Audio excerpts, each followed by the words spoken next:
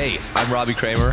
You're listening to the Leverage Podcast, where we discuss using your social skills to hack dating, travel, finding your dream job, and becoming a complete man. All right, hey everybody, welcome back to the show. This is your host, Robbie Kramer. And today we have a pretty interesting subject. We're going to be talking about following up with people, men and women. So this isn't just for dating, but it's going to be mostly geared towards following up with women when you get their contact info. And a new kind of paradigm around using Instagram and social media rather than following up via text. You know, the normal way to get a girl on a date after you get her number is to follow up via text. And I've kind of pioneered a new way that I've been using recently, and a lot of other people use this too. I'm not saying I invented this, but using Instagram, which is the main tool that most women are using when it comes to social media, to follow up and to hang out and to get dates, or to not even get dates and to hang out in a social circle environment and not even have to worry about going on dates. So it's a presentation on stop texting and use Instagram instead, basically. I want to let you guys know who this is for. So this is for guys who are maybe getting numbers, but having a less than usual conversion ratio from a number to a date. So if you get a girl's number, typically you'd expect to get her on a date about 50% of the time. And if you're batting under 25%, that means you're doing a lot of stuff wrong. If you're between 25 and 50%, it means you're not bad. Your texting is decent. This is also for guys who are getting dates, but the dates aren't getting as physical as you would hope. So in other words, you meet a hot girl, you get her on a date, you want to hook up, but she's not into it. So something's happening on those dates, and I believe that is usually a sign that prior to the date and in your follow-up, you might have lost some points there. This is also for guys who have a lot going on socially and they don't want to go on dates. This is how I'm currently operating my dating life. I'm always out. I always have a good ratio of girls to guys in my favor. So when I meet new girls, I don't even bother with their phone numbers really anymore. I basically just get their Instagram and I follow up that way. I invite them out to other things with a group. Eventually we hook up either during or after those group things. And I don't really ever go on one-on-one dates until after I've, hooked up with a girl. I just don't like dates. I've been on a million dates and I'm over it. And it's too much friction for me. Now, do I recommend that for everyone? Definitely not. If you haven't been on a lot of dates and you're pretty new to maybe learning about social skills and that sort of things, I recommend going on a lot of dates. But if you've been on a lot of dates and the idea of going on a date is just kind of annoying, then I definitely recommend what I'm about to teach you guys today. And the biggest mindset shift in this new method I'm going to talk about today is that you must never chase girls. And also, if you're courting guys for business or whatever, you must never chase them either. So I'm going to show you how to use social media so the people you're hoping to connect with never feel like you're chasing them. Because once someone feels like you're chasing them, you lose almost all value in their mind. So even if they do agree to end up meeting, odds are that meeting will not result in what you're hoping for. Those odds will drastically decrease. So I've got a student on the line who was a pretty piss poor texter when he came to me. But after working together, I think he's great now. And I think he's in the top 95 percentile of guys when it comes to texting, follow-up, text game, whatever you want to call it. And he's looking to make the transition away from texting to a more social circle, social media-based approach like I do. So I've got him on the line to ask questions and to help steer my presentation. So welcome to the show, Jason. Thank you, Robbie Kramer. I appreciate the 95% flattery. I don't know if that's accurate, but I definitely thanks. You think I'm giving you too much credit? I do, but I'll take it when I can get it. I appreciate it. Okay.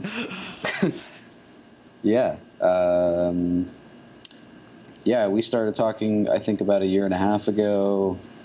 I was kind of doing the nomadic life and meeting a lot of girls while traveling and kind of hit or miss connecting with them. Sometimes writing novelistic texts and sharing all of my innermost feelings and doing all the wrong shit. Right. I would bug you at random times with messages, and you would very generously analyze a lot of that stuff for me. And eventually, you know, I feel like now whether I'm awesome or not, I can detect when I've sent a dud of a message, and I kind of usually know how to navigate things a bit better, and a lot of it is just about controlling your vomit, you know. All right. And knowing what not to say, and knowing how to think about scarcity and all that stuff. The process we went through when we were doing a lot of coaching around texting, I think was pretty good. I had done that process a couple times, but never really as in depth as you and I did it. And basically what we did for people listening is first I had you go through my advanced texting guide. Well, you'd already gone through the basic stuff. So you went through the advanced guide, and then you would basically send me all of your conversations, and I would send you feedback a lot of the time in real time. So I was texting a lot of the girls that you were meeting. They had no idea. And then I would tell you why, and you would always propose a text. So you'd say, you know, screenshot of your conversation, a proposed text, and I would either give you the red light or the green light. And if it was a red light, I would tell you why it sucked. And if it was a green light, I would tell you why it was good and maybe how you could improve it a little bit. Mm-hmm. Yeah, it was kind of it was intense for a little while when we were doing that. But yeah, I mean, I began to see patterns, and you kind of showed me what to strip away and kind of what to focus on. And definitely, you know, I mean, even so, I went through the texting guide to prepare for this conversation, and even when I just went through it the other day, there's still like pearls of wisdom in there that I forget. But you know, there's this nugget about, you know, you don't reach out to somebody about something that you want from them. You think about it from the perspective of like, what are they going to feel or think or experience when they get your message? And I think that's just kind of a key, I don't know, a key kind of like a thing mindset to think about. shift. Yeah, it's a powerful mindset. That way you're always having the experience of the listener or the receiver in mind. And that way, you know, you can put yourself in their shoes, and you're more likely to not send something cringeworthy and send something that, you know, they'll actually see as an opportunity versus a chore.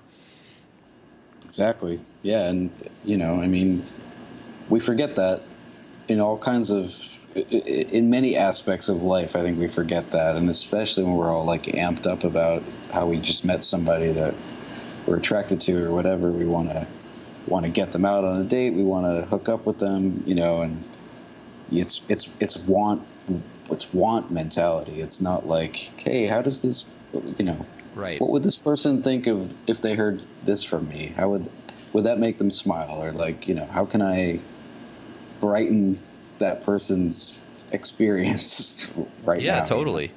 And I want to reiterate too, I said this earlier, but it goes both ways, and it goes for both men and women as well. I use the same sort of approach when it comes to courting guys for friendships, business, anything, you know, dude related. The principles apply exactly the same. Instead of, you're not really using sexual tension, but, you know, everything else is basically identical. And, you know, a lot of guys, I think, fuck this up more with other guys, where they meet a guy and they, you know, discuss some business stuff, and when they follow up, they get way too business-like and cold because they're just trying to get the job done, or they're just trying to get what they want. and they forget it's you know, it's a relationship. They need to build that relationship. Yeah. Yeah, I'm very aware of all of that right now in my life, and it's something I think about pretty much on a semi-constant basis. So yeah, well, yeah, it's relevant for you right now because you're in the middle of a job search. Yeah, kind of during a little bit of a career change or whatever you want to call it. Transitional time. Yeah, for Transitional sure. time, yes. So yeah, so it'd be cool if you know, I'm gonna have you ask a bunch of questions. I know you came up with some really good ones. And then if you have any questions or see how maybe this could relate to business or to friendships or to anything, obviously besides dating and men and women interactions, you know, feel free to ask all those too. Yeah, that sounds good. And one thing, the way I kind of came up with this style of helping guys improve their, you know, their follow-up skills, and this is one of the things that I feel like in the dating pickup community, you know, when guys are trying to learn to become better with women, they really overlook. They really don't understand how much texting and following up and being really shitty at that just ruins their chances. And because it's, you know, it's one of the last things that people kind of look at for some reason. And if you can tweak that, you can have such a huge improvement in your results and your dating life. So I think, you know, for everyone listening, pay close attention and really try to figure out, you know, where you're kind of at on this stage when it comes, you know, if you most guys really think they're good at texting and they fucking suck. It's unbelievable. I mean, I thought I was good way back in the day and I was fucking terrible. And the way that I learned was through my buddy. And it was the same way I learned poker.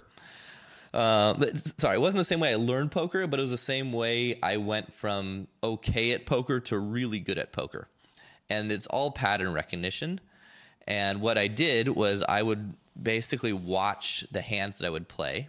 It was all online. So you would have a recording of the hands, and I would sit with a poker tutor, and we'd go over the decisions that I made in each hand.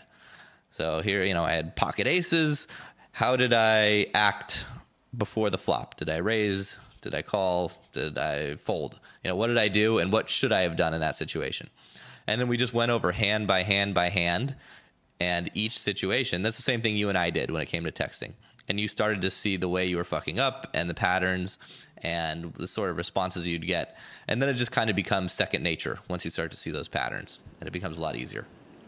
Right. You know that you're like, oh, I've said something like this before, and this is coming from this place of like needing this, and that never works. And, you know, yeah, you start to see all of that.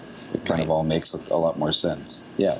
Totally. And just like poker, you know, if you're highly emotional and you really need to win that hand, or you really need to win that session, because if you don't, you'll be broke, you're probably going to lose. And if you're really needy when it comes to chicks and you haven't gotten a number in a long time and you haven't gotten laid or you haven't been on a date and you really need to get this one, that's going to come across too. And you're going to lose that one as well. So the biggest thing is not to chase and to do your best to create an abundance mentality, even if you don't have one. And we can talk about that a little bit too. So let's dive in. Yeah. I guess the major shift, I'll talk about my experience. The major shift I first saw about maybe 2 years ago, and this is being recorded August 10th, 2018. So it was around 2016. I might have been a little late to the party, maybe even a little bit before. But we saw a huge kind of cultural movement of Instagram. You know, there's that song, I forget who it was. It goes down in the DM, which is direct message. I'm probably sounding like a uncultured idiot, but maybe, was that Drake? Who the fuck was it? Do you remember? No. Yeah, no. But you remember the song, right? It goes down the DM, which is basically meaning, you know, it was guys. It was playing in the gym like yesterday. Right. I swear it was. And what that means is shit is going down. guys and girls are getting laid. They're hooking up through direct message on Instagram.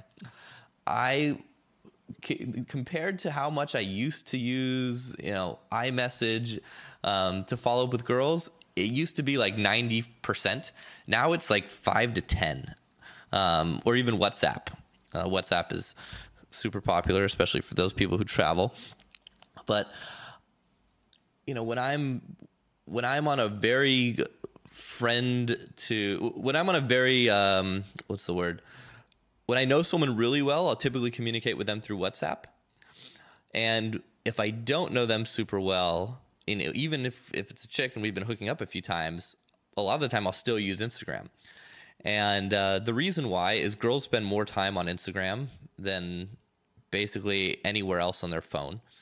Guys as well, and why not use the channel of communication that they're already on, right? Now, the one thing that may not be great is a lot of guys try to hit up new girls on social media.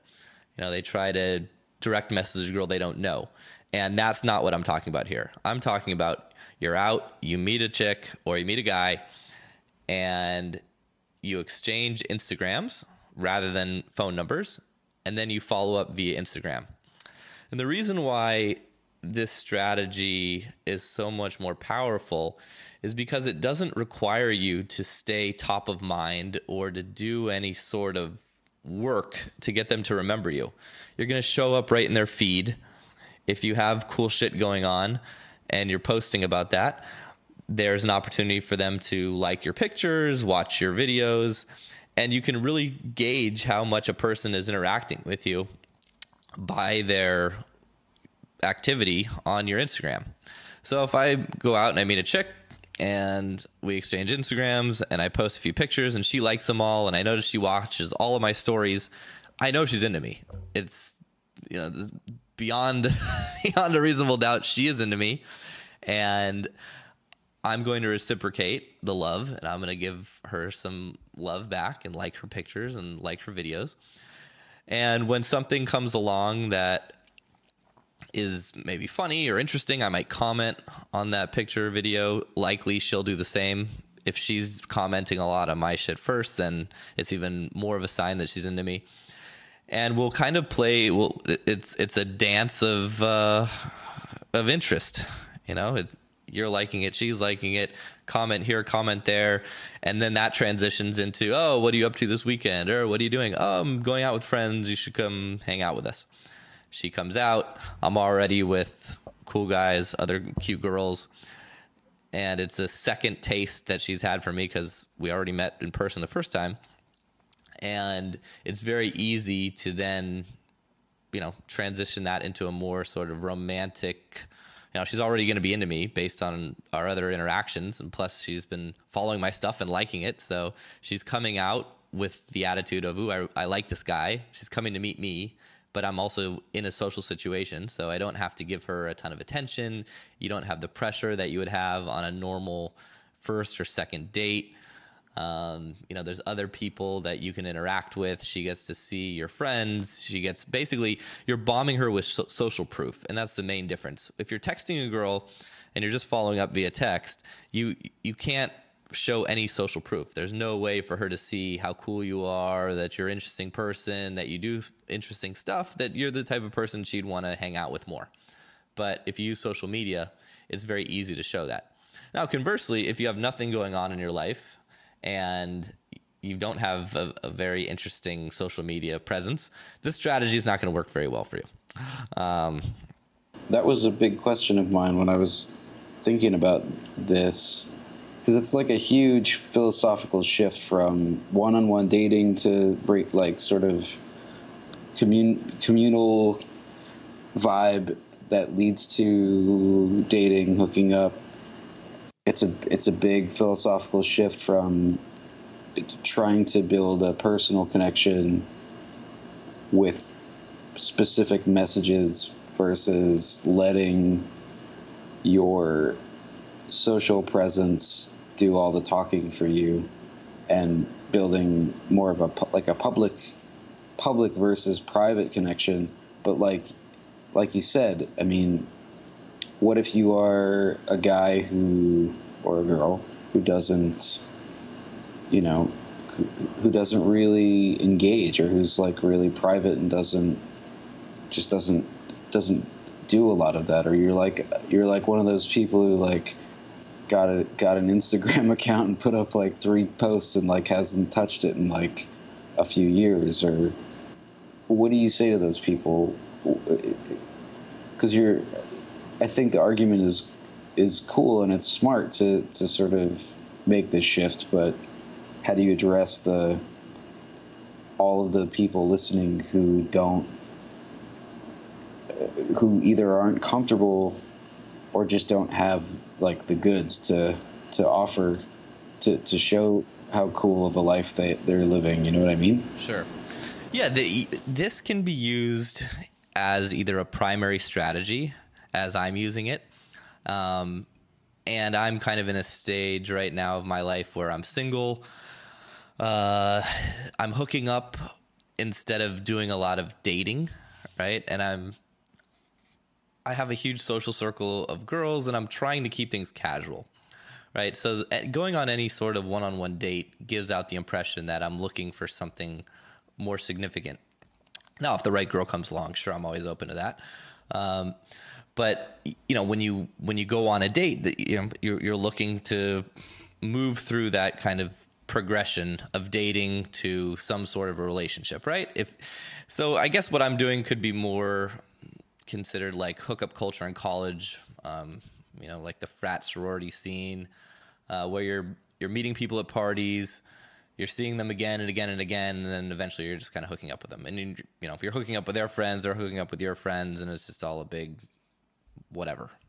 You know what I'm saying? So that's on one extreme how you can use this. On the other extreme, let's say you don't even have an Instagram account and you're so busy with work or other shit that the idea of starting one is not, it doesn't sound like fun.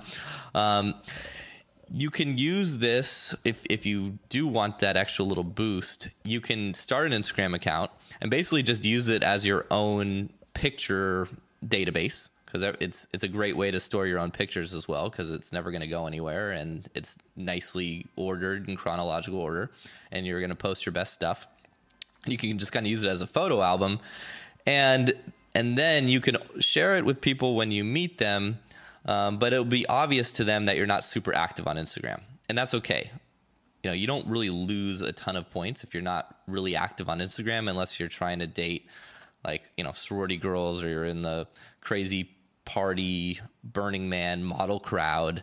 If you're just a normal regular guy, living in a city, working the 9 to 5, and your Instagram isn't fucking lit, you're going to be okay, right? Uh-huh. But it is a great tool. It is a great tool to have as an extra. So let's say you are like, whatever, pretty normal guy, have a normal job. I don't even know what fucking normal is. I don't even know who I'm talking about. Let's take you, for example. Who's fucking normal? I don't know. I don't know if I fall into that. You're definitely not normal, but you're not someone who's just like, your Instagram is not fire, and you're not trying to be fire on Instagram, let's say, right? Although your Instagram's not bad. You've got, a couple thousand followers? That's pretty good. I used to be, because when I was traveling, I was going to launch this blog, and I had an Upwork girl in Bangladesh help me grow my account, and okay. But I mean, I took some cool photos and did some cool stuff with it. But yeah, like when I came back to the States and I kind of got focused on other things, I just was like, I don't know, I didn't feel like anything that I was gonna shoot was as cool as like, was Instagram worthy? Like glacier climbing in Patagonia or shit that I used to do. So it's like I don't want to put up whatever. Well, you can have one thing you can do if you're worried about maybe your pictures aren't as cool as other people's, or your content's not that great. Like I said, you can have a private Instagram, and you can just post shit that for your own kind of timeline, for your own memory bank. And then when you do meet someone in person, you're going to exchange numbers. And after a few texts back and forth, you're then going to exchange Instagrams. That way, you have this channel as an option to stay top of mind. And remember, the whole point of using social media when it comes to dating and courting people is simply staying top of mind, as I mentioned, because if you don't use social media, you have to send them something for you to be on their radar, right? And the act of sending something is showing interest, right? You're showing interest, and I don't want to say chasing, because you might not. It's only chasing if it's in the eyes of the person being potentially chased, right? They might not feel chased. They might feel really excited to hear from you, you know? But you run the risk of chasing. That's the thing. Whereas with social media, it's a passive strategy. All you're doing is posting. And if they choose to like it, then that's a sign that they're chasing you or they're showing interest, right? So it's really, really powerful because you're basically only going to be interacting with people that you already know are interested. And you're going to be able to gauge who's interested really easy. And the better your Instagram is, the more opportunity there is for someone to like your shit. But if it's not great, if your Instagram sucks and they're still liking your stuff, then that's an even better sign, right? Yeah. But that's, yeah, okay. Or it's a better sign, or it's a sign that you're courting a dud. Right? Not necessarily. I mean, you can decide, right? It's like I mean, it's like that. It's like that thing about how people date people who are of the same caliber looks as they are, right? It's like you date people who have the same quality social media account as you. Well, maybe. when it comes to a lot of a lot of the dating cultures out there, that's sadly true these days. Yeah. Right. Yeah. If you're out and I'm trying to think of a typical situation where we can make fun of basic Instagram bitches, right? Like the basic Ocean Beach, basic Ocean Beach Instagram chick who's always posting like her acro yoga shit and her surfing, and she's super spiritual in her mimosas and like, all the surfer dudes she's banging. It's fucking painfully obvious, right? There's that girl, right? And if your Instagram isn't fire, then you're not fucking her. There's no way. Right. Totally. She's on Seeking Arrangements and she doesn't have a job. Nothing wrong with Seeking Arrangements. I love that site, but that's how it works. And just maybe we can talk about Seeking Arrangements a little while later, but a lot of these sites, right, if you're using online dating, girls won't even talk to you before seeing their Instagram. I wouldn't fucking talk to a girl from an online dating site without looking at her Instagram, because odds are her shit's fake. And not that Instagram can't be fake. You can Photoshop everything on there. But I'm a pretty good detective these days when it comes to what's real and what's not. You always have to go by their worst possible picture. That's what you can expect. Mm-hmm. But yeah, I mean, online dating, fuck. I haven't done a ton of online dating recently because all the girls I'm meeting are through Social Circle. But yeah, if you don't have a strong Instagram, or if you don't have a Instagram that can at least verify how you look in your online dating profile, you're going to be in pretty big trouble if you want to date a girl who's halfway decent looking. That's funny. A couple things. I still use online dating. I do not attach my Instagram to any of those accounts. And maybe I should. Oh yeah. Fuck. You're leaving a lot of money on the table, my friend. Okay, maybe I should. Yeah, I don't know. Like, I always feel like, and maybe that's just a me thing, or a... Well, I don't let's know. flip. Let's Just put you in her like shoes. privacy, right? What about your shoes? Or what about your situation? If a girl has her Instagram on hers, do you look? Some girls on dating apps don't even. They're literally like, I'm never on here, hit me up on Instagram, and I always think it's like a shitty ploy to get Instagram followers to like It might open be. open an online like I'm this hot chick, let me open a Tinder account and just be like, follow me on Instagram, and I get a shitload of followers that way. But there's nothing. Yeah, there's that's nothing, the like, it's a shitty strategy. Like, would you even bother with that? Or some of them are just like, I'm never on here. DM me on Instagram, or like, yeah, doing like, that, following her instructions is a really shitty strategy, right? Yeah, It's a good strategy for her if she wants more followers and a bunch of thirsty dudes, right? But doing that is you're not only are you getting, not only are you just another fucking bro hitting her up through an online dating site, right? You're doing it through Instagram, through direct message, where she's already getting bombarded by random dudes hitting her up, right? Yeah, I can't. Yeah, So I just don't even know why you would bother with that. And I'm constantly, hanging out with models and girls who have, huge numbers of followers.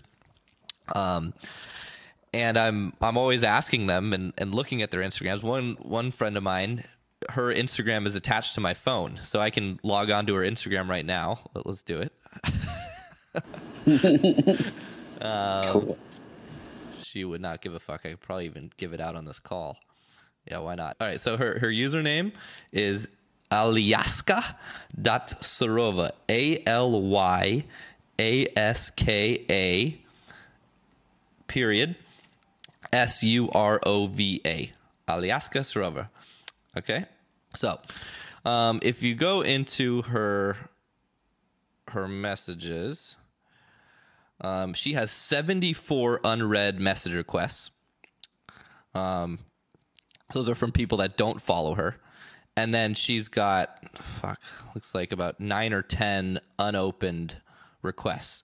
And it's just all dudes. Most of this is in Russian, so I can't read it. But, yeah. I mean, it's just guys hitting her up.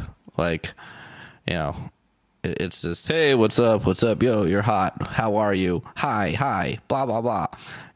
Let's hang. What are you doing? How are you? Right? It's just tons of interest, basically.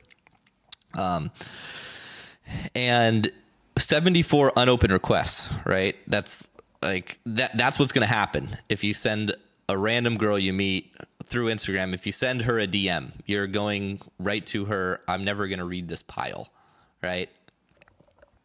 So going back to like, how would this work for the average Joe, right? Let's forget about that. Let's just say, how would this work for Jason, right? You're not super active on Instagram.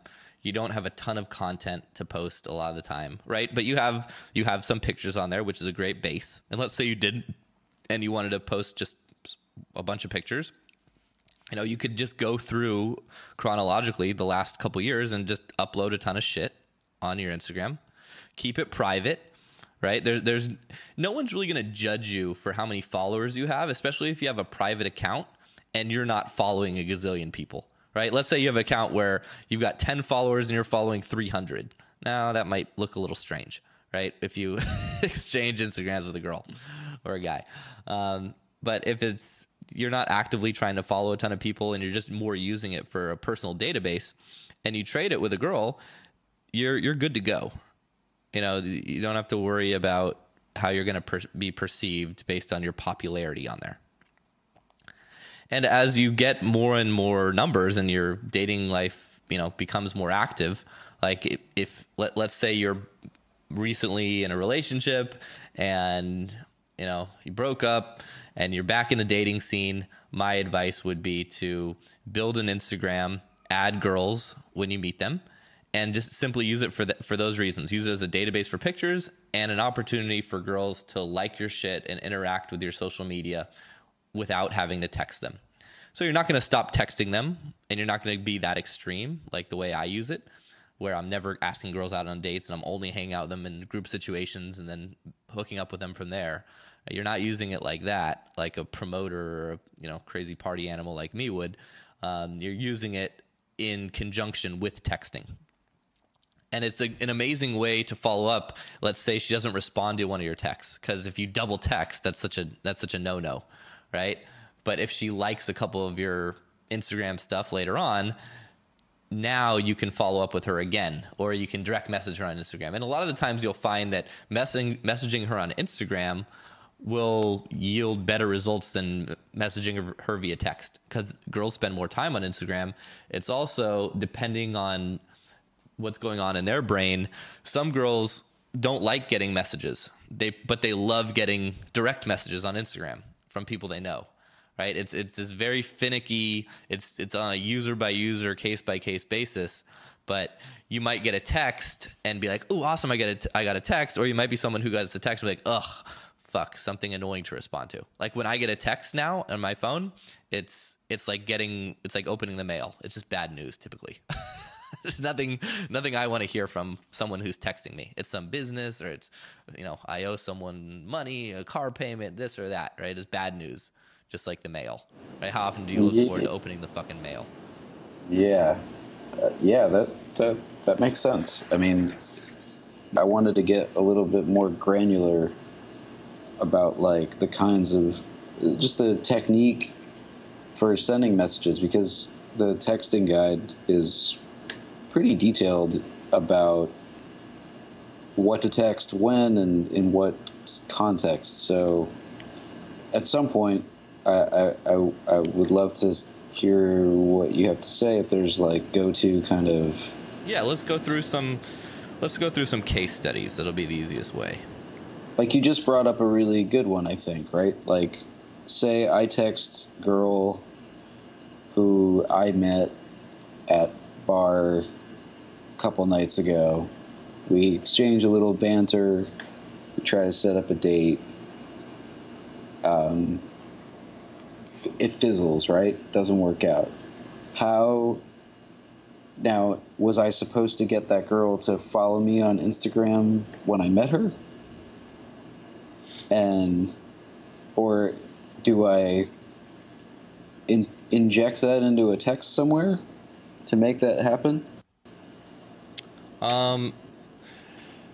You want to exchange Instagrams prior to any sort of date.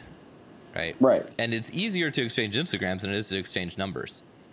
And you can do it in a very sly way. You can be talking to someone, and this works great if there's a language barrier too. I mean, this is kind of like my go-to game when I'm talking to girls here in Ukraine and Russia that a lot of the time speak no English at all. Right? Mm-hmm. I'll say "Привет, как дела?" Hi, how are you?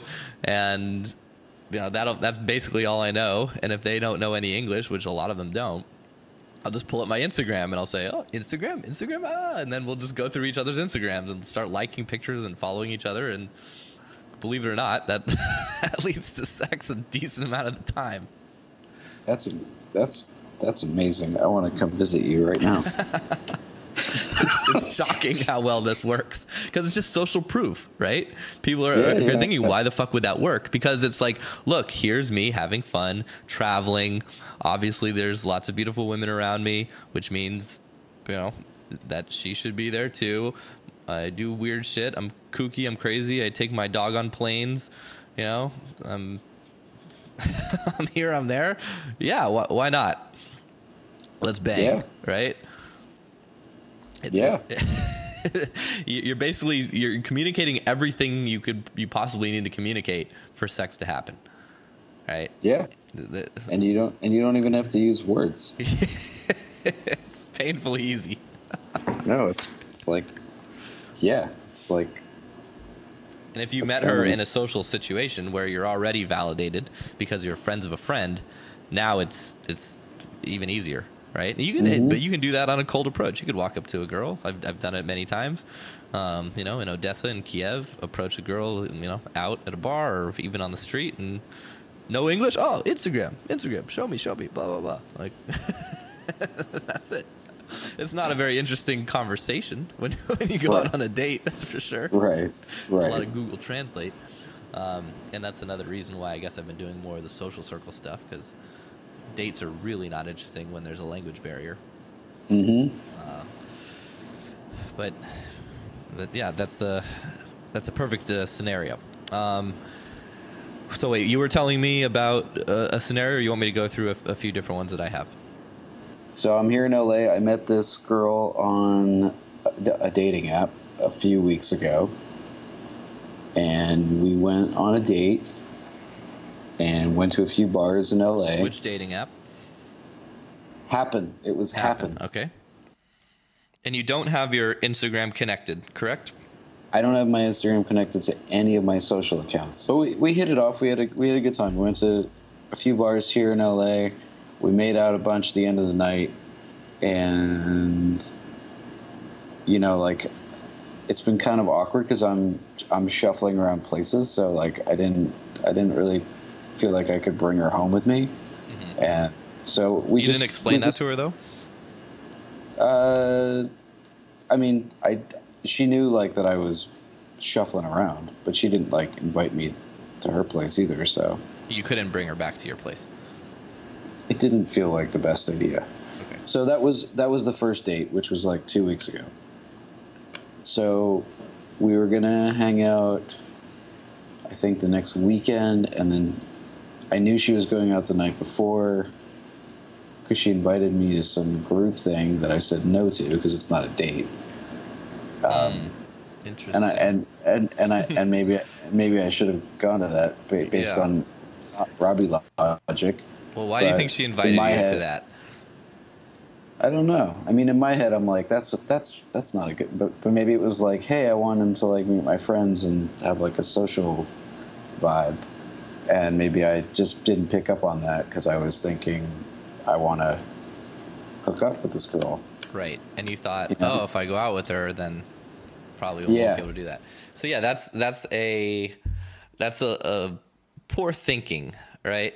And I understand why you had that idea, and it, like I said, it could be a case by case basis. But what was most likely going through her head was obviously, okay, I like this guy. I was already physical with him. We were kissing. I want to see where this goes, but I don't really know much about him other than he was cool on the first date. But people have buyer's remorse, or they're dating other guys. There's a million reasons why just because you made out on the first date, that's going to result in anything else, right? So from her standpoint, it's like, all right, well, if I go on another date with him, then there's this expectation of sex. And that now creates friction in her mind because she probably wants to have sex, but then at the same time, there could be tons of different cultural reasons or religious reasons or whatever the fuck is in her head about why she might want to wait, right? And that creates a lot of friction potentially in her mind, right? And the idea of going out on another one-on-one date just becomes something that creates too much friction in her mind, so she'd rather just, it's like, I don't want to think about it, right? It's like, oh, I got this credit card bill it's due. I don't know if I have enough in my account. It's pretty close. Fuck it. I'll deal with it later. It's that sort of analogy. That's such a good analogy. Right? It's painful. So sad. It's the saddest analogy. Right? I love it though. It's spot on. It's pain. You don't want to deal with the pain, right? Yeah. So you wouldn't think that that's happening for her, but trust me, that's happening all the time. It happens for me a lot when girls want to hang out one-on-one. I'm like, fuck, I don't want to commit to that. What if it's boring, right? And I know she's gonna fuck, but I'm just like, let's just hang out in a group, and then maybe we'll have sex, or maybe we'll have sex with a bunch of people. Who knows, right? I don't want to commit to this. Yeah. Yeah. What if something better comes up and I have to cancel, and then I'm a dick for flaking, right? There's so many ways that a one-on-one date creates friction in people's minds. Especially the more opportunities they have socially, the more friction it creates. Right. Like 5 years ago, if a hot girl wanted to go out with me, I was like, oh yeah, I'd clear everything, and if there was anything someone else invited me to, I'd be like, no way, I've got a date with a hot girl. Now it's the opposite. It's, I don't want to schedule anything because something else might come up that's way more interesting, and I hate flaking on people and letting people down and then feeling like I have to follow up and shit comes up all the time because I have a very active social life. So that's probably what was going through her head. So she's like, okay, well, I like this guy. I kind of want to see how he does in, a social situation. I don't have his Instagram, so I don't really know. Maybe he just fooled me on the first date, right? Maybe I got too drunk. There's those questions going on. So let me invite him out with my friends and see what happens. Now it's not like an amazing scenario for you because you're basically, she's got home court advantage big time. Yeah. It's much better if you're like, whoa, let's go together as a group, my friends and your friends. But that can be a little bit hard to coordinate, very hard to coordinate a lot of the time, right? But you could also say, oh, sorry, I'm busy, but I'm actually going out with a group of friends. If you want to come on this day, you could counter with that proposal. Now, it's not the end of the world to go out and let it be home court advantage for her. I don't mind that at all. Because I can connect and meet new people that way. And I know I'm going to be fine. Yeah, no, it's interesting. I guess I came up always like group date is like walking into the fucking lion's den, and under no circumstances do you do that because you're guaranteed, because it's not a date. And you're not going to get any, and it's not a good situation. Honestly, and it's like and I think that's like old pickup school mentality shit old that I've read. Pickup asshole advice. That's what that is. Yep. But I think I internalized some of that, and I still, when I get the, hey, come hang out with me and my friends, I still have that like. The smoke alarm goes off a little bit. I'm getting friend zoned. Fuck this bitch. Exactly. Friend zoned. Exactly. They're friend zoned, scarred for life. Right. But I mean, I think this is more realistic perspective of like, hey, there are other things at play other than like an automatic, you're dead in the water, because why would she even invite you to anything, I guess, it's risky right? for her, right? Right. Because everyone's going to ask, oh, how do you know this guy? Oh, we went out one time. She's like, oh, wow, you're bringing him out. You must like him, or she must think you're halfway decent, right? Obviously, she made out with you, and she's willing to subject her friends to your presence, so she must think pretty highly of you. Yeah. So you declined that opportunity. Right. So this is what happened. I declined that opportunity. We were supposed to go out, I think, like the next day. I got a text from her, and she was like, I'm so sorry. Like, I'm really hungover. Can we reschedule? And I said, all good. Sure, And we did reschedule. So I saw her last weekend on Saturday night. How much time had passed? Yeah, just about 2 weeks, I think. Fuck. Yep, that's a problem, because now you basically have to redo the first date. Yeah, exactly. You're not going to probably get any further. You're going to have the same fucking painful conversation again. I mean, I'm joking. It might be a great conversation, but you lost all your momentum. We had a good time, but yes, the momentum was lost. Had a good time. Ended up closing down employees only. Made out in the street.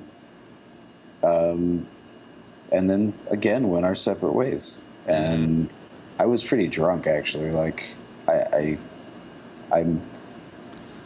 So you spent more money, got fat from alcohol, and are in the exact same spot that you were 2 weeks prior. Yeah. Yeah, I love this scenario. This is great. This is the exact reason why putting too much time between your dates and not having social proof will end up leaving you with your penis in hand. Yeah. Okay. Yeah. I mean, so talk about that. Like, yeah. Because I wanted to. Yeah, I wanted. She likes you, obviously. She likes you enough to exchange bodily fluids, and at the same time, she's probably cute with a bunch of shit going on and a pretty active social life, and just the idea of more dates, and maybe there's some sexual hangups there. It's very, very likely. I was actually thinking, I thought about you after that date because I was like, she's Ukrainian. Like Robbie always says, like, you have to be more aggressive. Maybe I wasn't aggressive enough, like I had all these like Eastern Europe women thoughts. Yeah, you definitely Ukrainians and Eastern European girls have not been indoctrinated with feminism like girls from the West, so they're expecting you to be much more aggressive. And if you're not, you are pussy. Yeah, maybe. Yeah. So yeah, I would be not surprised at all if that was the case. Did you offer to, invite her back or anything? I don't recall. I was in that state where I like am not quite sure how the night You got too drunk. Okay. Totally ended, which I don't normally do, but Yeah.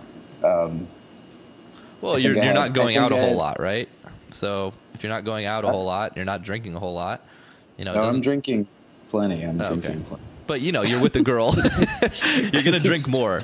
You're gonna drink more if she's also drinking heavily and matching you drink for drink, and you're having fun and She's also she can put it away, dude. yeah. So, Ukrainian girls typically yes. can. So Yes. yeah, there could be so what went wrong? Well, spending too much time in between dates, that was definitely not good. I think you would have been fine. And from a timing standpoint, it would have been ideal to accept her invitation to go out with a group of friends. And remember, in the beginning stages, it's really important to keep the time between meetings very brief. And it depends on what sort of relationship you're looking for. But let's say you're looking for casual relationships. You meet a girl, you get her contact info, right? You don't want to really wait too much longer than a week to see her again because it'll fizzle out. All right. So you want to set up some sort of group hangout or a date basically as soon as possible. And you're going to see if she likes you based on, how she responds to your normal messages and how she interacts with your Instagram. So give her a couple opportunities to like a post, right, before you ask her out, or even just one, right? Or if the more stories you do and the more opportunities she has to see your stories, there's another opportunity for you to gather information. Basically what you're doing is you're just gathering information because every time she acts, you get information, just like poker. When you see someone make a decision, that's information. And the more information you have, the better informed decisions you can make. So then you get her on a date, make out at the end of the date, great. You want to schedule the next date, ideally within the next week. And if you hook up on that date, if you have sex, then you want to ideally have sex again relatively soon. Because if you have sex that second time, now you guys are casual people that fuck, right?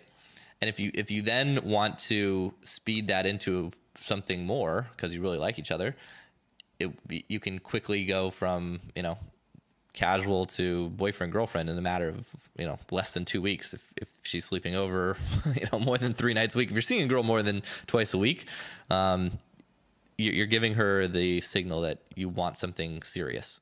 So if you want to keep things casual, after the second time of sex, my advice is always to then back it off to once a week tops. That way your actions are consistent with, let's just be casual. I like you.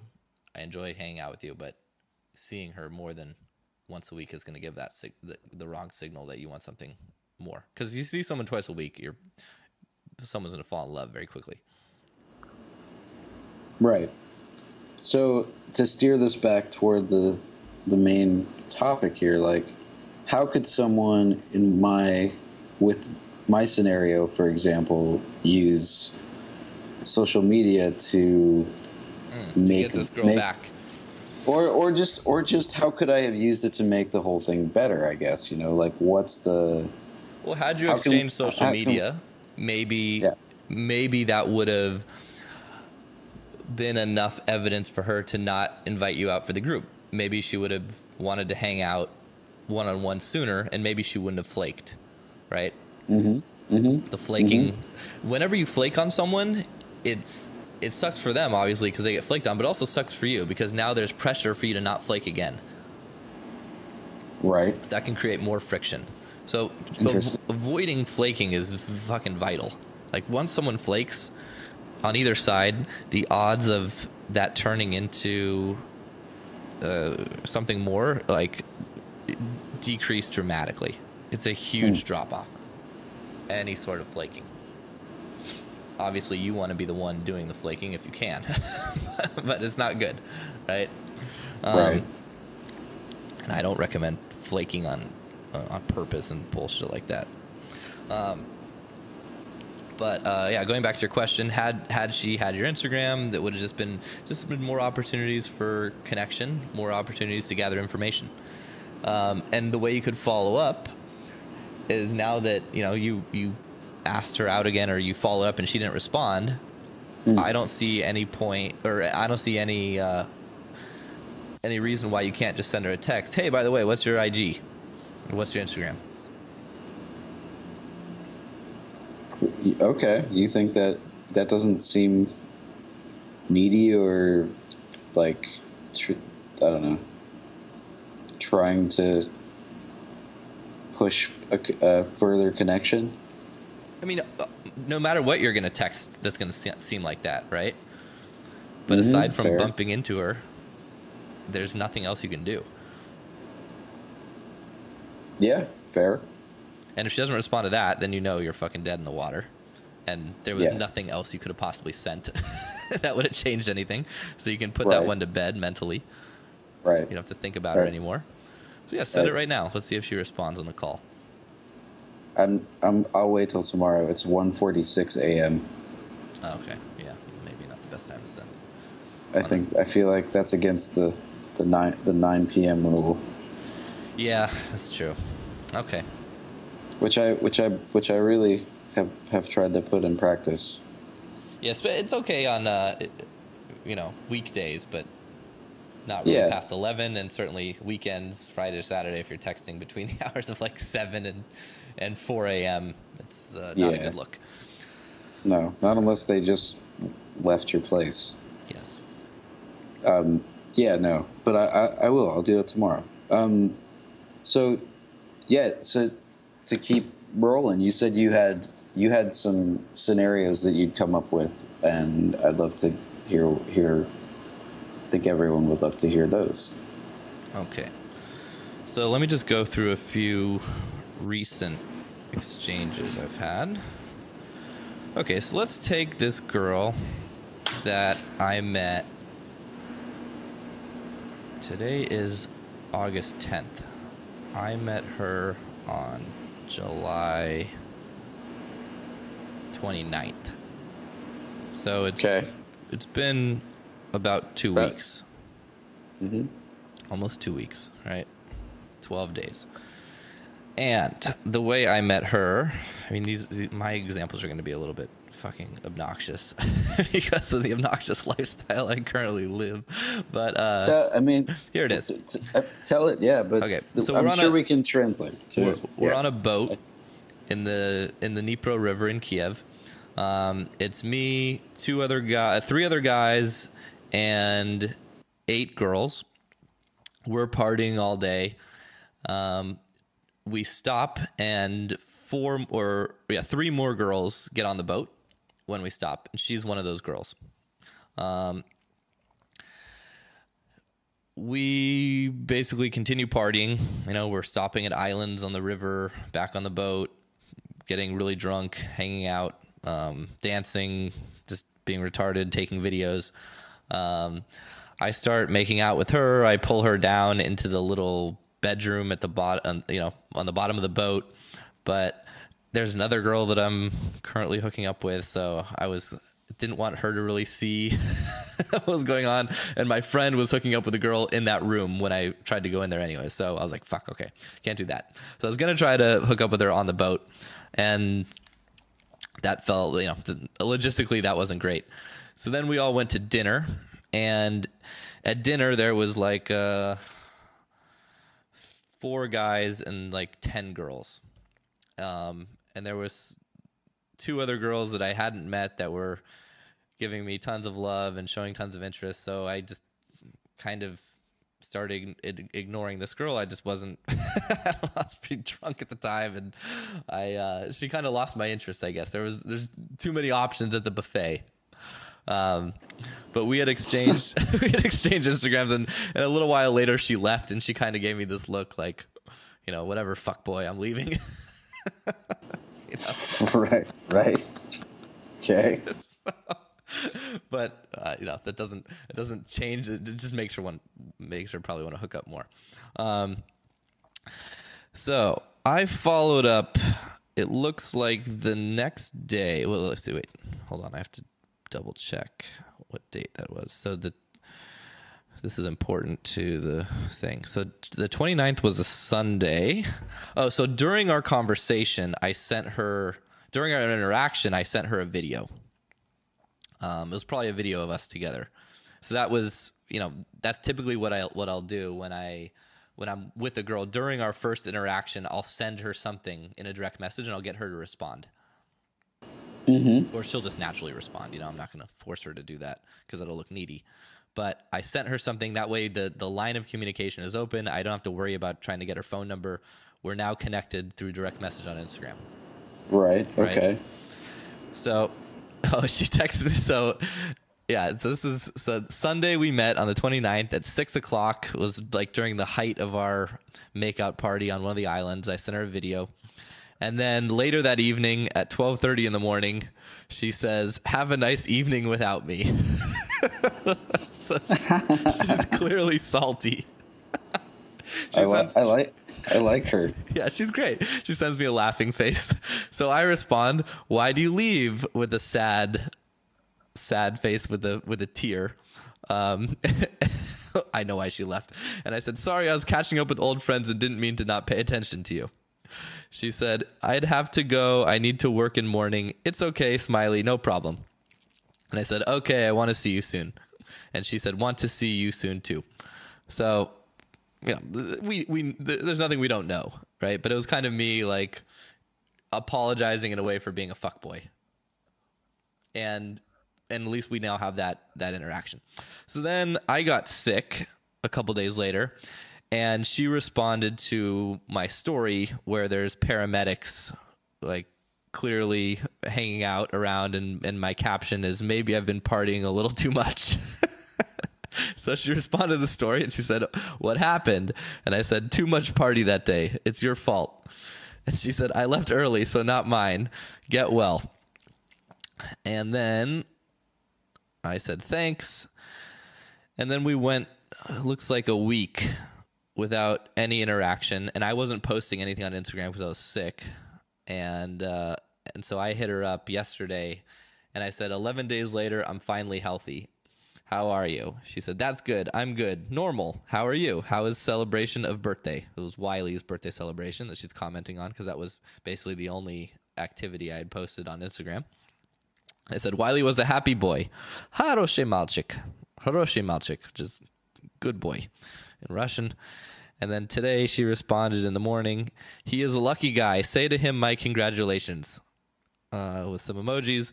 "Where is that bar in video? Looks cool." Because I posted a picture of a bar. So you can tell, like this girl is super into it, right? She's down. Yeah. She's watching all my shit. She's commenting on my shit. She's asking me about my shit. She's, this is a sign of a girl who's just a green light, right? She's a green light in person. She's a green light now. Now, what am I going to do? Am I going to go out with her one-on-one? No. I don't want to. Okay. Right? Most people, for the mortal men or women listening, they might want to. They might want to. And in that case, it'd be very easy. When are you free? Let's hang out. I'm free, blah, blah, blah. Okay. Meet me at Par Bar this time. We go out, we have a drink. She comes back, we fuck. Right? Right. Mm-hmm. It's a super straightforward, easy situation.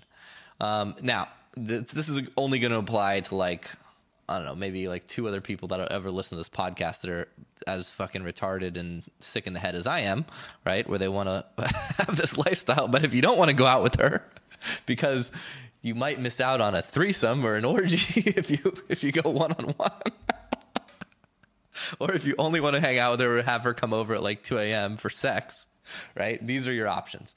So either I'm going to basically pump fake a one-on-one hangout, being like, oh, so what are you doing over the weekend? Oh, yeah, me and some friends are going out. Let's meet up, right? And I'll make sure she's with friends too.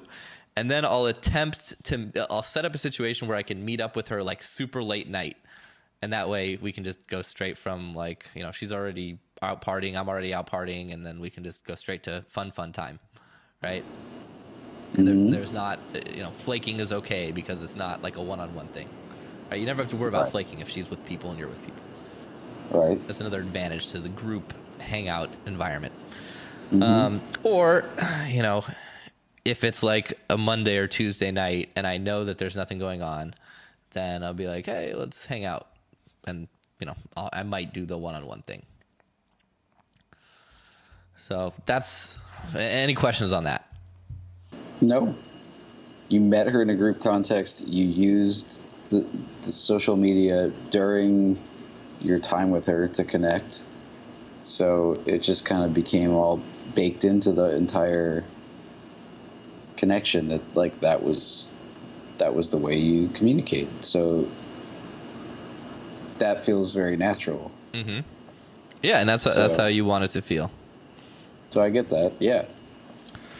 Let's take another scenario. This one's a little bit more tricky. So This is with a girl that came to a party, my birthday party week. Sounds fucking narcissistic and conceited to say that, but it wasn't just a party for me. It was a week-long party that happened to be around my birthday in Greece. It was like a big villa party, but she was one of the girls in attendance. And let's see, we hooked up the very last day, and then she went back to Kiev. Okay. So it's a little bit hard to follow these messages. Oh, so she messaged me the day she left for the trip, right after we hooked up. She said, "Thank you for this trip and for the wonderful last 2 days. Miss and love you, Elizabeth." And not like I love you, but, you know, like I love you, that sort of thing, right? Yeah. And I said, "You're welcome, baby. Love you too. Today was the best morning of the trip," with a devil with horns smiley face. We should have done that earlier. And then with an ass emoji. So she didn't respond to that. And then no response needed. No response needed. So then 4 days later, I said, "I'm coming to Kiev tomorrow." She didn't respond. The next day, I said, "Baby, read your messages."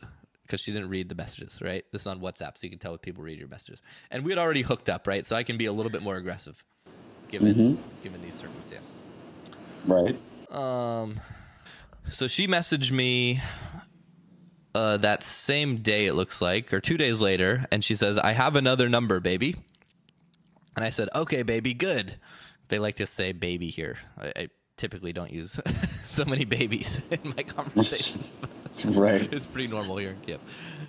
And I found out she showed me a video of her having like a girl on girl hookup with another girl that I hooked up with named Nika. And I got a kick out of that. And we had kind of joked around about having a threesome. So my follow-up was, "Okay, baby, good. Me, you, and Nika with 3 devil with horn faces." She goes, fantasy, Robbie, with a bunch of devil horns. And I said, "Da. My birthday present." She says, "Perfect fantasy." I said, "I want to see you. I'm here in Kiev." She says, "Now you in Kiev?" "Yes, I arrived last night." "Welcome to your second home." And then I said, "First home." And then that was it. And then 2 days later, I said, "Hi, baby. How are you?" She says, "Hi, dear. I'm fine. Thank you. How are you?" And I said, "I'm good. Hoping to see you. Come with me tonight to this party." And I sent her the information on a big event that me and a friend were holding at a bar here. It was like a casting and also an event. She said, thank you, but I will not be. Let's see you at the weekend, ? And I said, I'm leaving for Corsica on Saturday. Would you like to come? She said, with you to the end of the world, kissy face dear, but I can only fly 24 of June. I said, perfect, you can come with Nika. She said, who of the girls will be? And I said, 22 girls, 7 guys. Robbie, I do not know if I'm going. I will know tomorrow. Can you buy a ticket tomorrow, not today?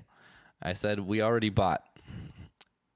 And I said, what's the problem? And she said, I said, for me. And I said, yeah, but something happened. So she was supposed to come, but then she had to go to Korea. So she didn't come to that party, basically. Okay. All right. Yeah. Let me try to speed this up. This is getting a little too long-winded. So then there was some friction around seeing her again. For you or for her? Or both? For me, like I couldn't see her. Like on the 5th of July, it had now been almost a month since I saw her and hooked up with her in Greece, right? That was June 10th. Now it's July 5th. Hi, babe. How are you? Hello, I'm fine. And you? I'm good. I want to see my wife. We had this funny joke about green cards, and she was going to be my green card wife. And she said, your wife now in Russia. I'm with my parents. And I said, what the fuck, wife? She said, haha. And I said, wife pizdiet, which is wife is shit, no green card. And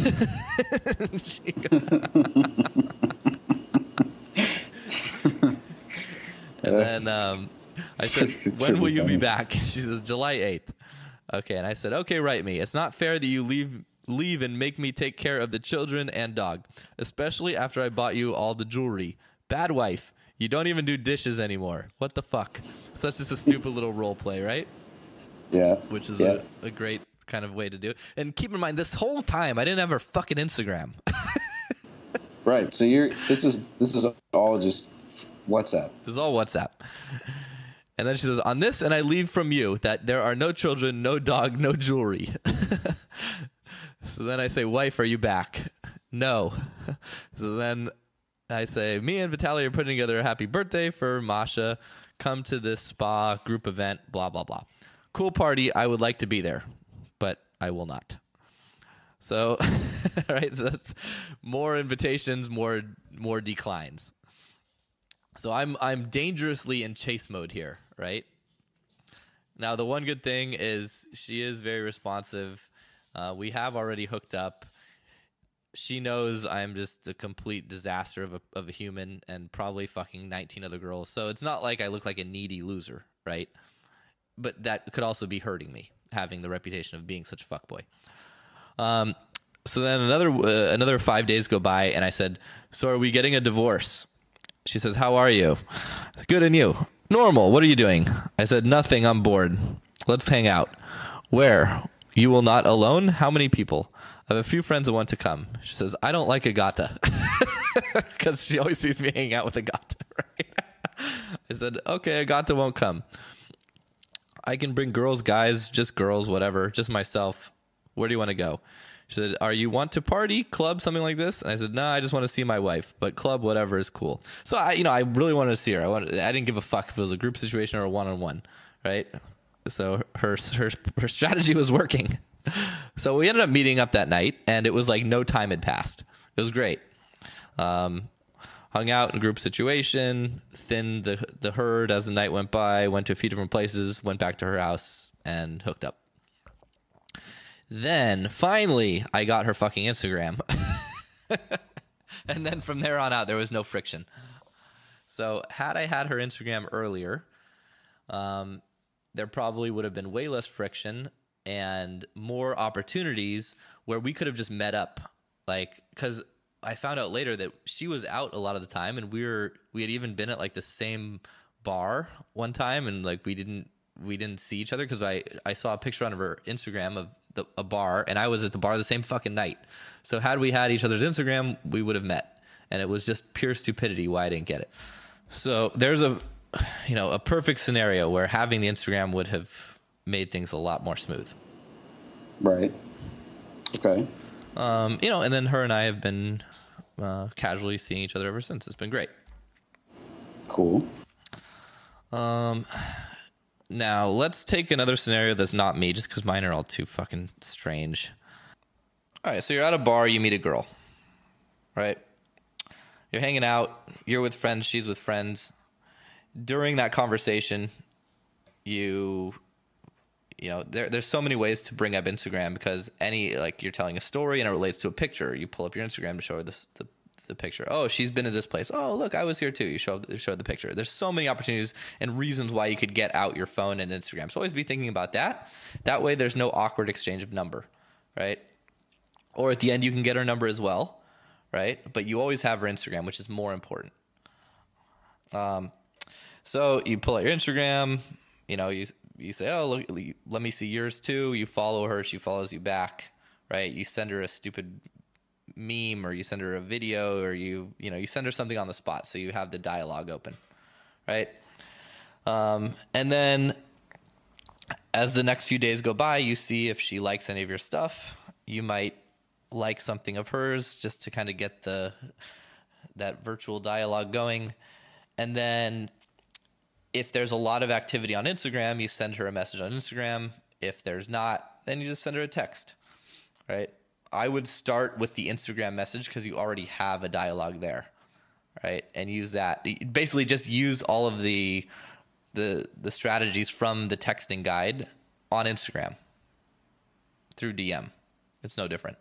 And if you find that she's not very responsive, or she's not reading it, then you could send her a text and be like, hey, my shit might have gotten, I noticed you didn't read my message, might have gotten lost in a huge shuffle of Instagram DMs, so I figured I'd text you instead.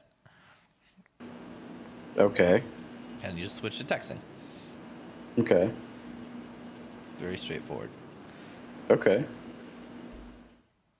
It's just an extra tool. You know, you can use it as a primary means of communication, depending on her, or you can just use it as an extra tool to gather information and to stay top of mind.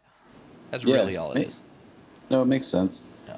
I mean, to do this successfully, you need to, I mean, you kind of need to make a commitment to your Instagram account. And I recommend that you do that, because it's such a widely used social media. If you don't have an Instagram these days, you know, it's not like, if you don't have a Facebook, that's fucking weird. Right? Yeah. And pretty soon people will have the same sentiment towards Instagram. What are your recommendations for kinds of things to post, how often to post, things not to post? Well, let's look at yours. Do you mind if can we use yours for the call? Sure, yeah. Go for it. JASONBRODYIRL. Can we bleep that out for the podcast? No, that's the whole point, is they can look at yours. Okay, they can look at mine. Yeah, Fuck whatever. it. Who cares, right? That, So going through your Instagram, Jason Brody, writer, musician, adventure traveler, thoughtful human. Blog coming soon at newyorknomad.com. Band music post at cmusic, newyorknomad.com.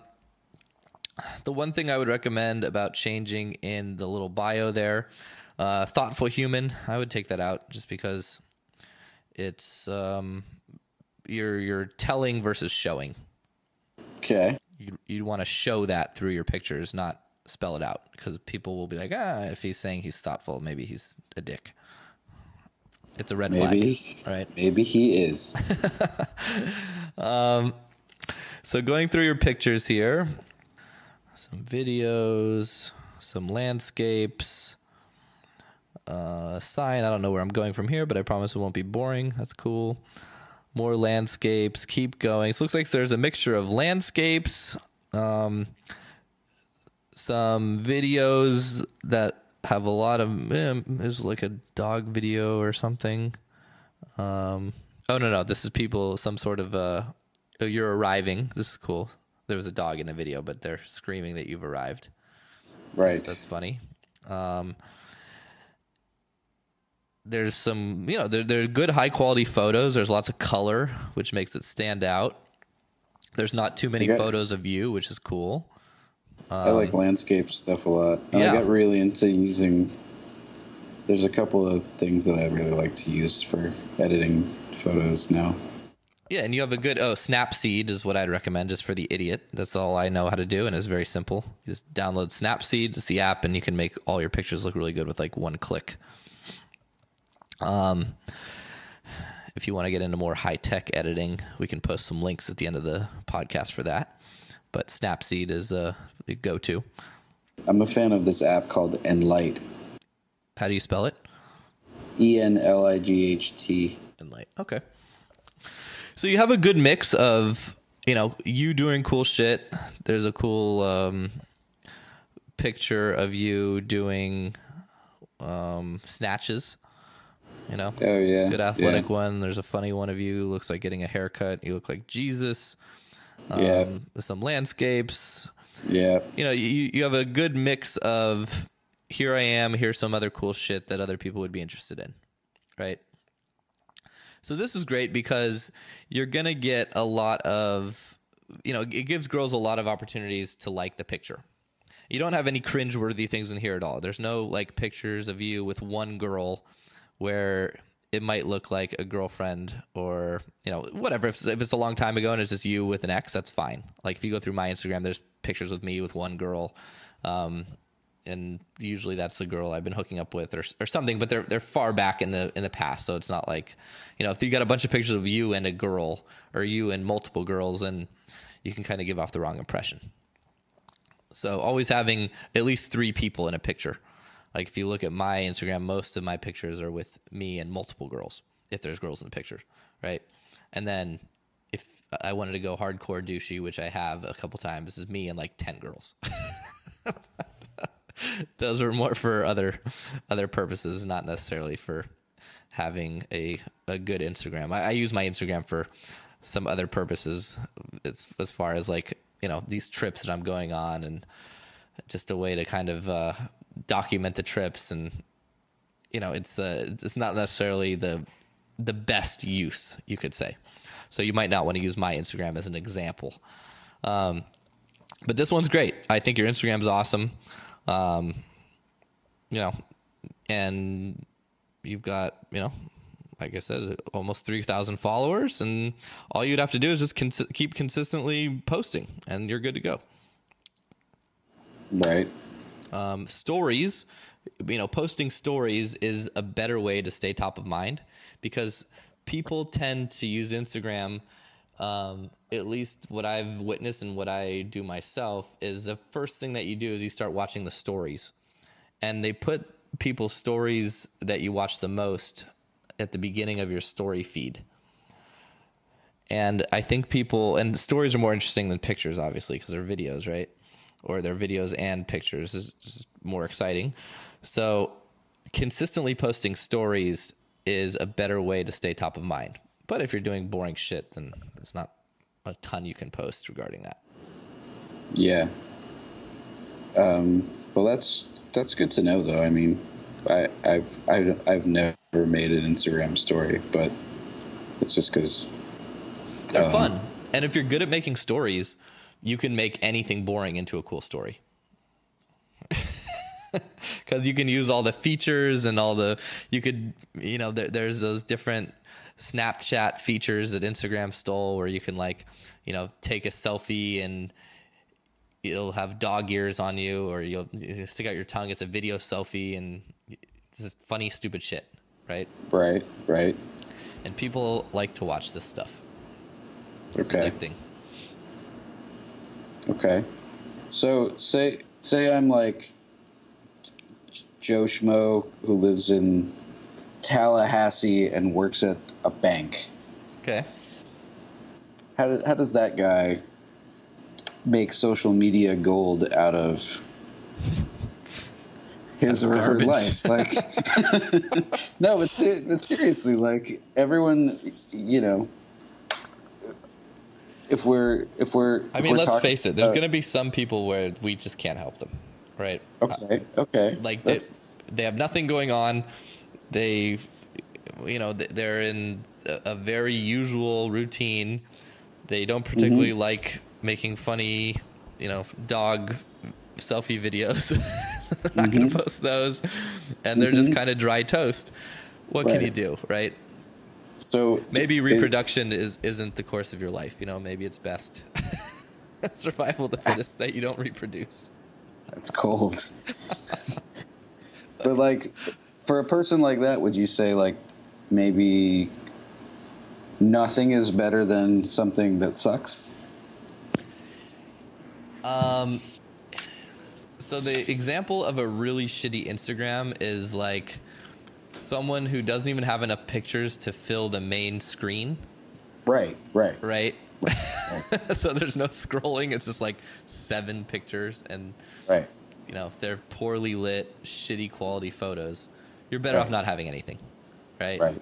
Like if you're going to do it, at least give it the minimum effort where it looks like you're going to need, you know, 1, 2, 3. You're going to need at least 15 pictures, right? Mm-hmm. Ideally shoot for you know, closer to 30. So there's some scrolling action happening. And you're saying you're putting up 2 to 3. You're posting every 2 to 3 days, right? Yeah.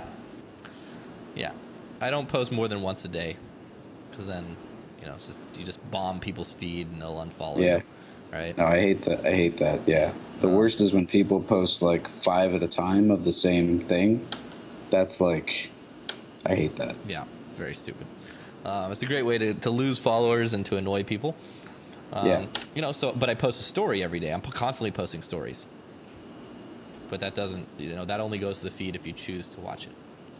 Right. And people love my stories because it's just constant, ridiculous, crazy shit. Like I get comments almost, you know, on a daily basis. I love your stories. Keep posting. Keep being the weirdo you are. Your stories inspire me. So I get more love on my stories than I basically have gotten in anything else I've ever done and put on the internet. So people like to see, you know, people doing stupid, funny shit. Yeah. That's awesome. Yeah. So, you know, I like using Instagram. It's fun. You get the validation points, you know, so you get that little dopamine burst when someone sends you a message or likes your shit. You obviously don't want to become addicted to that because that can be a very empty, unfulfilling, miserable existence if you get too caught up in validation and you know, that virtual world. So you don't want to spend all your time on Instagram. And I always like to think that people are watching my stories more than I'm watching theirs. And I try to limit my Instagram use because it can be addicting and it will really make you unhappy if you use it too much. Because all you're being bombarded with is other people's best stuff while you're sitting there with nothing to do, obviously going through Instagram. So it makes you feel like shit. Mm-hmm. Yeah, I definitely had, when I was using it heavily, I definitely went through a little bit of that, and it was very distracting and kind of, you know, gets kind of depressing after a while too. Oh yeah, it makes you feel like absolute shit because you're seeing people doing the coolest shit that they've done that day, and you're getting just bombarded with other cool shit. You're not doing cool shit at that moment, so you feel like shit, and then it's just addicting. So you're like, fuck, I just wasted an hour looking through Instagram, and everyone's having fun, and I'm not, and I suck, and I'm a loser. I think that's why they made it. Yeah. It's like FOMO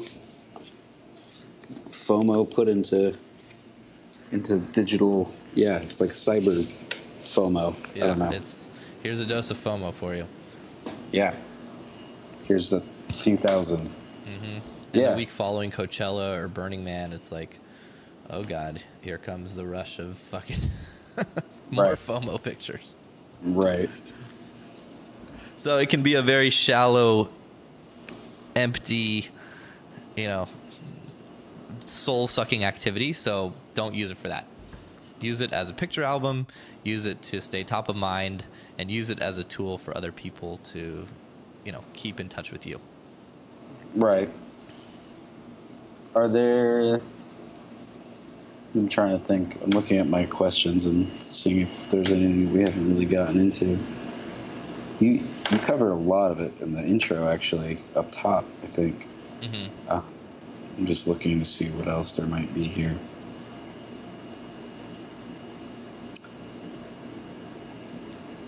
Um, well, I guess, I wanted to talk a little bit, or I wanted you to talk a little bit about just kind of like social media is like a millennial native form of communication, right? Like, I'm a little bit older. I use the stuff, but I feel like some of that comes from the fact that, like, I have worked in or been around people who are part of some world or profession that kind of requires that. But, like, are there certain kinds of girls or guys that this is really targeted for? Is there, I don't know, I guess I'm kind of rambling, but is there like a demographic element to this? And, like, do you feel like it's really specific to, kind of a certain type of girl or guy or from a certain place? Like, are there cultural elements to thinking about this? Not really. I mean, Okay. hot girls, right? If she's hot, she's probably on Instagram. Right. And it's just so easy for girls, right? They just post pictures of themselves and they get tons of followers and they get tons of validation, and it's like the ultimate validation game. Right. So if it was my daughter, I'd tell her, be very careful about this, right? Because you'll Right. also become very depressed and living in a FOMO universe, but a lot of people don't realize that. And it's so much easier for a girl to get a ton of followers depending on how hot she is. Right? If she's hot, fuck, she'll have 50,000 followers pretty quickly. Just post some, obviously you can't post naked shit on Instagram, but bathing suit shots, whatever. It's, depending on how aggressive you are. But, girls will post 12 fucking pictures in a row, and there's just so many thirsty loser guys following all these chicks, and other girls too, that their accounts will build up relatively fast. Right. Everyone's on it. I don't know any cultures that aren't really using it, aside from, Asian cultures that I don't really have any interest in or aren't very social. Like, I don't know how many people are using Instagram in China, or if it's even allowed. But Yeah, I don't know either. It's probably banned. yeah, but basically everywhere else in the world, people use it. Very active in Europe, other more party spots in Asia, Thailand, Bali, Vietnam, blah blah blah, and then obviously Australia, South America. I've traveled down there, Brazil. Girls all have it; they all use it. So yeah, it's to answer your question, yeah, everyone's on it, and if you're wanting to interact with hot girls, then I would suggest you have some sort of presence too. Okay.